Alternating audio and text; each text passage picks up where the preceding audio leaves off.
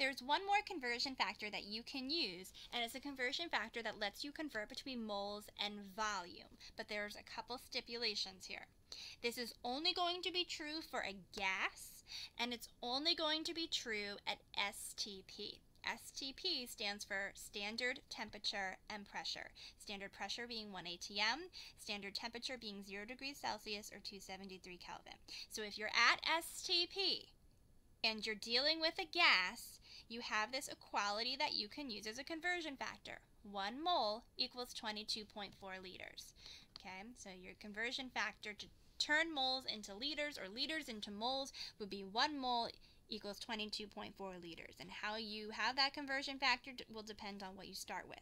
But again, you can only use this at STP, standard temperature and pressure, so it has to mention that in the problem, or it could be assumed to be the case, and for a gas only. So if you see a solid, do not use this conversion factor.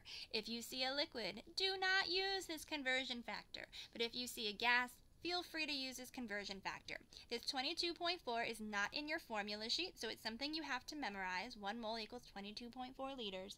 And when you eventually get to the ideal gas chapter, where you will learn the ideal gas law, then you can also use PV-nRT to calculate this. This is a nice shortcut to go between moles and liters for a gas at STP. If you had a solid or liquid, you cannot use this. This is not true. 1 mole does not equal 22.4 liters.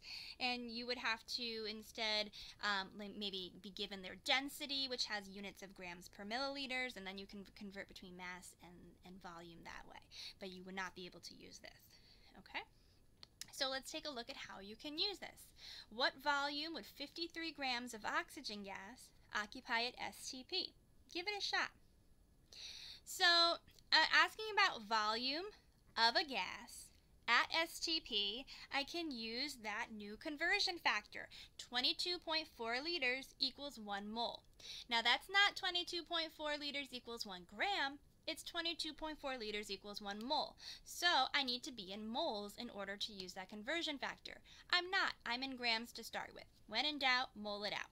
So 53 grams of O2, I need to convert this into moles.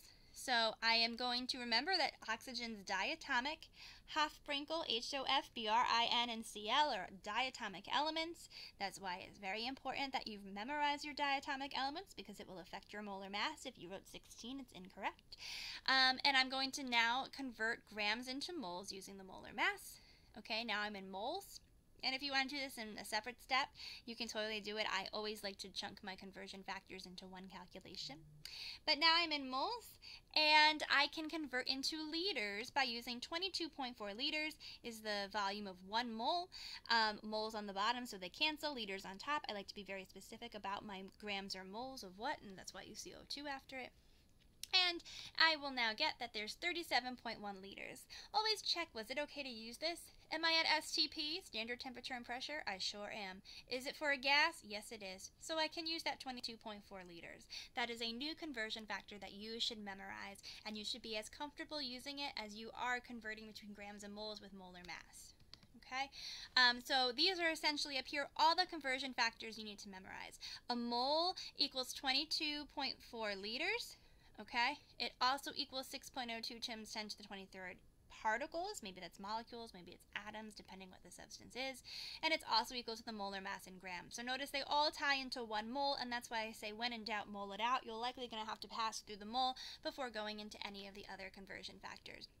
And I just wanted to show you on that last problem, if you wanted to, since all these things are equal to each other, instead of doing this in 2 conversion factors, if you wanted to, you could say, okay, 22.4 liters is also equivalent to the molar mass in grams, so I can just do 1 conversion factor, put the molar mass in grams on the bottom, since grams need to cancel out, and put the 22.4 liters on top, since I want to end in liters.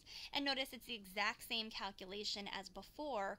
Instead of doing 2 conversion factors, you're doing 1.